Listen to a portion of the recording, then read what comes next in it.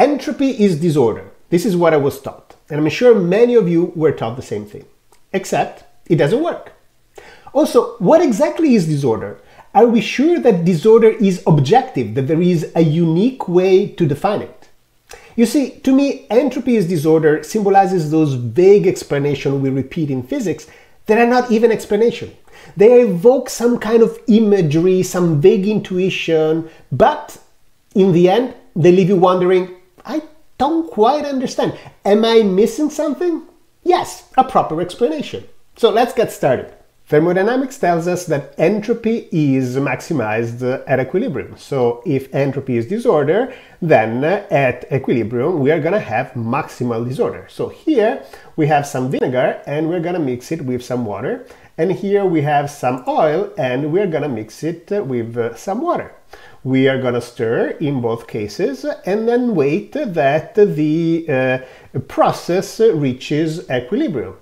And at equilibrium, we have that on this side, water and vinegar are maximally mixed, while water and oil separate, oil on the top and water on the bottom. So if entropy is disorder, in both cases, we are maximizing disorder. So we are saying that for water and vinegar, the maximal disorder is when they're mixed, and for water and oil, the maximal disorder is when they're separated. Does not make so much sense. And it really doesn't give you the right intuition. And if your intuition fails in such a simple example, how can you expect to have a good intuition in more complicated examples? So, again, what is disorder? Let's say that we have these three configurations. We have two boxes and we have 6 balls. In this configuration, all the 6 balls are in one box. Here we have an even split of 3 and 3, and here we have 4 balls and 2 balls. Which configuration is the most ordered? The one where we have all the balls in one box, or the one where we're split it evenly in both boxes? I mean, I could argue both ways. I don't see why one should be more ordered than the other. But you probably are going to say, well, it's not going to be this case, right? In this case, this is more disordered. Well, what if I told you that 2 other balls were green? Now, this looks a lot more ordered than either of the 2 configurations above. So again, how do you define disorder and how do you find order? It does not make sense to me. There is no unique way to do it. And this is the problem. So since entropy is maximized at equilibrium, if entropy is disorder, then it always has to be clear which configuration has more disorder and which has more order. And it doesn't seem to me that that's clear at all.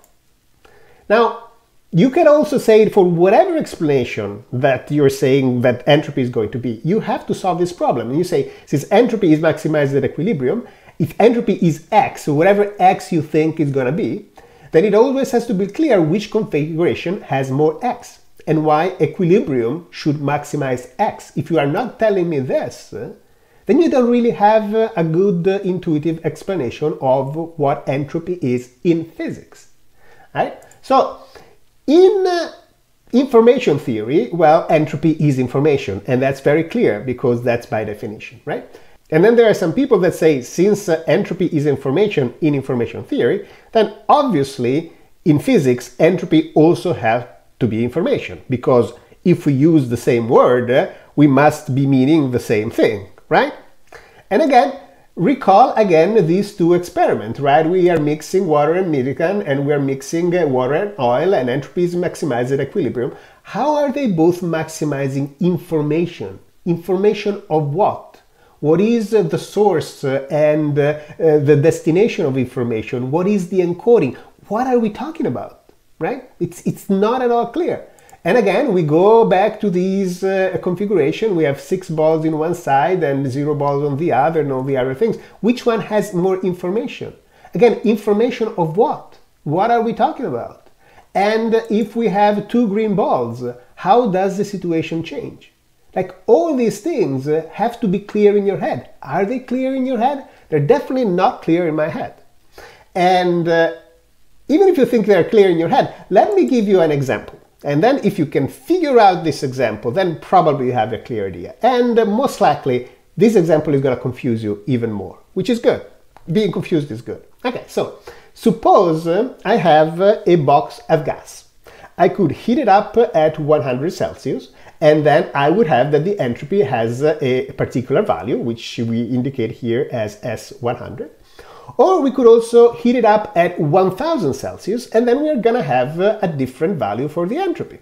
Okay? Very good.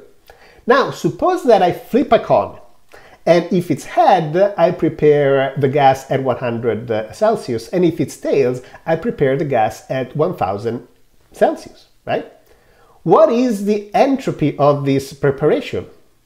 What is it? I have three possible answers for you.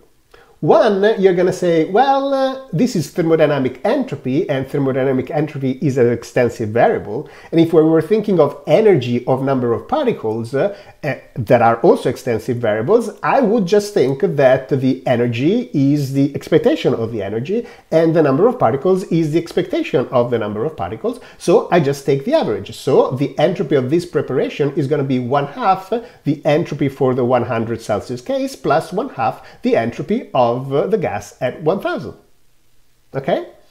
But you can make another argument. What I'm doing when I'm flipping the coin and selecting which gas to give you, I'm encoding some information of the coin flip in the choice of gas. And you can take this gas, use a thermometer, and figure out if I got head or tail. So we can use this giving you boxes of gas at different temperature as a way to transfer information. And in this case, you're transferring 1 bit of information.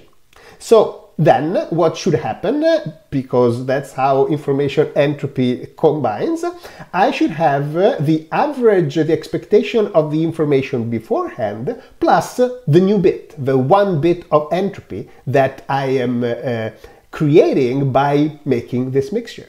Or I have a third hypothesis. So the gas at 100 Celsius corresponds to a mixed state over all the possible microstates. So it's a probability distribution, and the entropy of that probability distribution corresponds to the thermodynamic entropy, right? And also we're going to have another distribution of microstates for the gas at 1000 Celsius. So we can take the distribution of microstates for one case, the distribution of microstates for the other case, and make the statistical average. And then we can take the Shannon entropy, the Gibbs entropy on that state. And that entropy is going to be in between of the average and the average of 1 bit. So this is going to give you a different answer. So which one is correct? So if you think that entropy is information, can you answer this question? Now, at this point, you might expect a solution. And no, I'm not going to give you a solution because this is not the point of this video. The point of this video is that it's better to say, I don't know, than pretending to have answers with these vague answers that don't actually pan out, that are not always right 100% of the time. Because this is not the only place where in physics you get these vague explanations that if you look and scratch the surface, you say, wait a minute, this does not work in general. For example, we are taught that mass is the resistance of a body to acceleration. So the lower the mass, the easier it is for the body to be accelerated. Okay, then what about the photon? That photon has 0 mass. It should be extremely easy to accelerate, and instead it's impossible. It always goes at the speed of light. You can't change the speed of a photon. Or we're told that the Lagrangian is kinetic energy minus potential energy. But then, what about the Lagrangian for magnetism, right? What is this term here? There is a kinetic part, there is a velocity, and there is also a potential part. This is neither potential nor kinetic. So that explanation doesn't work. And this is the point. If we want to really understand the foundations of physics and really understand physics, if you get used to these vague answers that don't quite work and we keep repeating them, then what happens is that, yes, maybe in some cases we get some intuition, but you're essentially preventing yourself to find the true answers. You get used to get by with these vague answers, and you're never going to spend the time to actually find the true answers, the ones that always work. And this is why I started my project, Assumptions of Physics. I want answers that always work. Do I have all the answers? Probably not. That's not the point. The point is to keep looking, because if we don't look, we're never going to find anything. As usual, if you want to know more about our project, you can go and look at our channel, you can visit our website. If you want to contribute to the project, you can donate, link below. And also, if you want to learn more about the cutting edge of the research, we have another channel in which we do live, and I talk a little bit about the open problems that we have and try to find people that actually can help me solve it. Thank you for your attention. See you next time.